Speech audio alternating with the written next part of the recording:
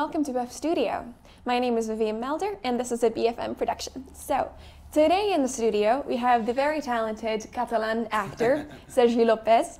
He has won the César Award as Best Actor in Harry, He's Here to Help in 2000 and had a lead role in the film Western in 1997, which was nominated for an Oscar. Congratulations. Thank you very much. In this year, in the Black Nights Film Festival, we can see him in Vida Lliure, where he plays the uncle of two kids living in the mystic Menorca island. Yeah. So, bona tarda, benvinguts. Bona tarda. Thank you very much. Bona tarda, thank you. Gracias, gracias. So, can you sum up for the audience, exactly in short, what is this film really about? Wow. This film really about two kids who live in Menorca. And Menorca is a little island just near to Mallorca, and Menorca is little like this, well, like this, bigger than this, it's an example. What is the movie happens in 1918, something like this, and it was a little bit their look at the life. They are their mother are not there, are in Algeria. The two kids are the main characters, and there's only four characters: the two kids and two adults. And the two adults are two men. One man is his uncle, and me. I play another man, and it's a little bit two antagonists, but two points of view of life. Their uncle works in Earth. It's the future with him, you can feel, is terrible. It's a time in this island where the injuries, it was very complicated like this. And me, I play another character who opened more their minds to the histories, to the magical. I think the movie talked about how these kids discover and can see the future and can imagine and a little bit fantastic. It's a little bit fantastic. The director saw the wind, you can hear the wind, you can see the clouds, the sea, and it's a little bit mystical. Mystical, yeah. Good. Yeah. Right. So speaking of the director, this is your first collaboration? No, it's the third. Third collaboration with Marc, Recha, yes, right? Yes. So we have heard through the grapevine that he likes to keep things very natural, long takes and no makeup. And how is it for you to work with him? It's wonderful.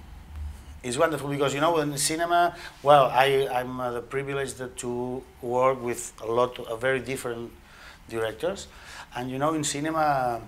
It's very methodical. The editing, you have to cut little by little like this, and sometimes you have no conscience exactly what are you doing.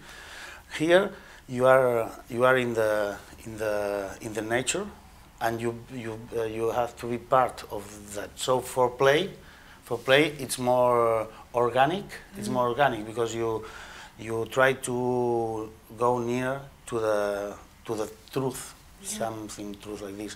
So to play with kids and to be all the time in the nature with the wind, with the clouds, with the water, with the salt. For us, it's something that you have not to invent it. Yeah. It's there. It's there. So that helps a lot to play.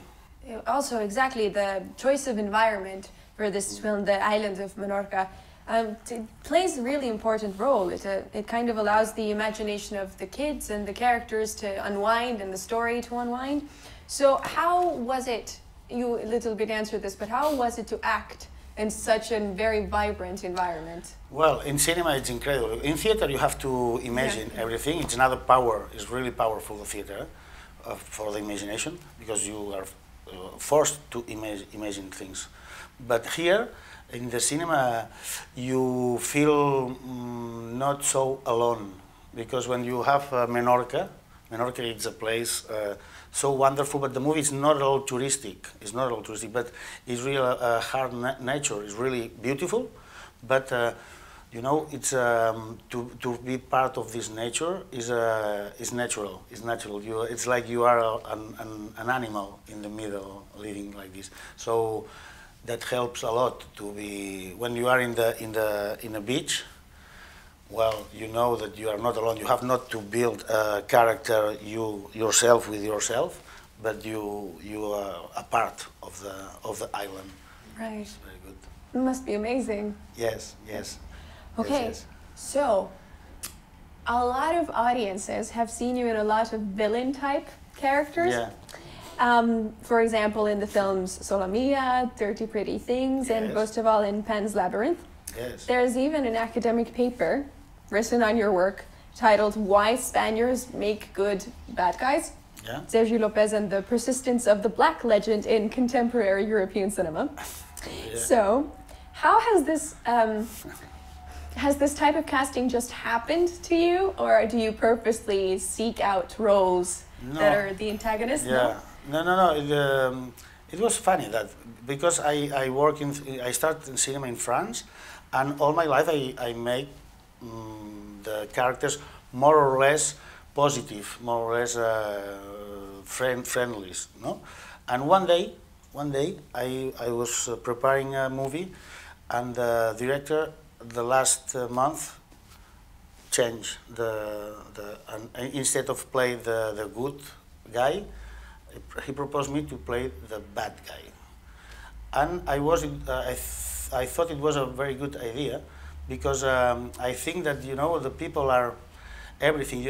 I don't believe to the actors, even the people that are good or bad, or so for me, especially in this movie in Harry, it was very important that the bad guy was not evidently, it was not like this, but somebody who have some light. It's more and more dangerous. So and after this movie, a lot of people say, you make a bad guys, but in my career I make maybe 5 or 6 guys and I don't know, 70 good guys. But these movies was Guillermo del Toro was a movie, and Harry, the movies who travel a lot in the world, so that becomes very important.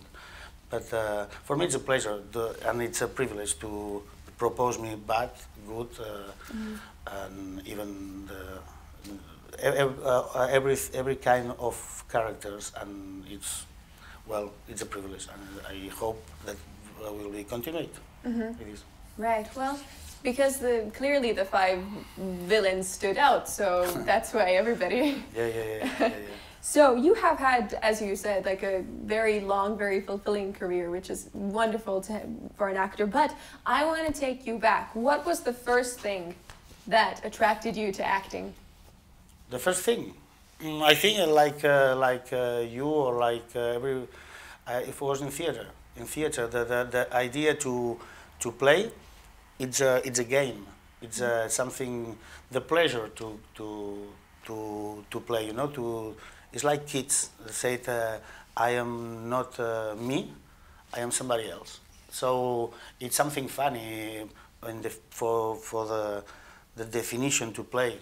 For me, I don't believe to paint to work character. I believe a lot to the pleasure to play, and when you play in theater, it's very evident. It's very evidently that when you play, you not play for you play for the public.